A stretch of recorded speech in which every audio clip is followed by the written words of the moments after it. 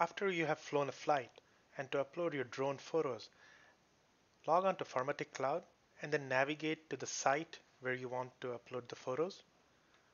On the top right hand of the page, click this upload icon.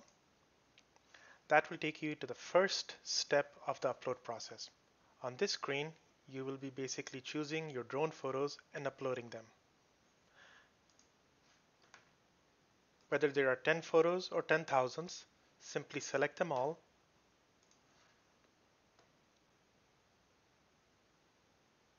Firmatek Cloud is then going to start uploading all those photos and start plotting them on the map on the right hand side to show you your flight path. This may take a few minutes to finish.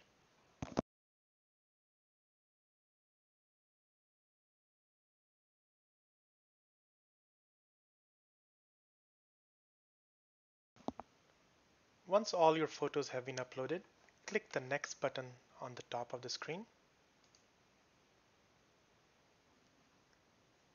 Now, on step 2 of the process, you'll basically be filling out the information for the photos that you uploaded.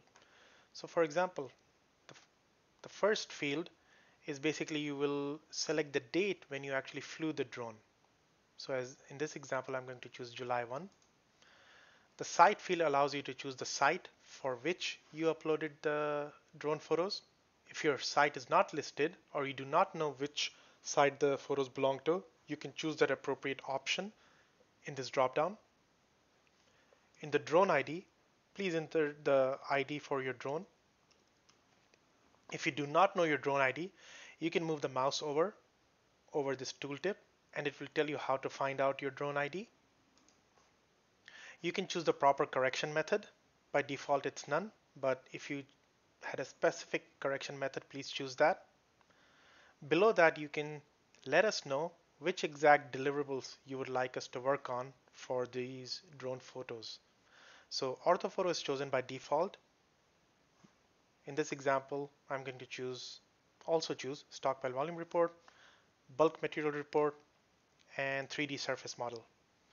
Below, I'm going to provide the required contact information in case we have any questions about these drone photos or the information provided.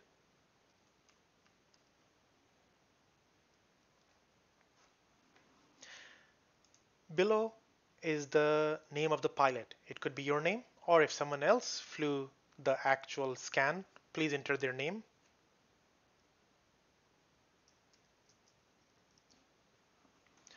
Once you're done and all the information looks correct, please go ahead and click the Save button.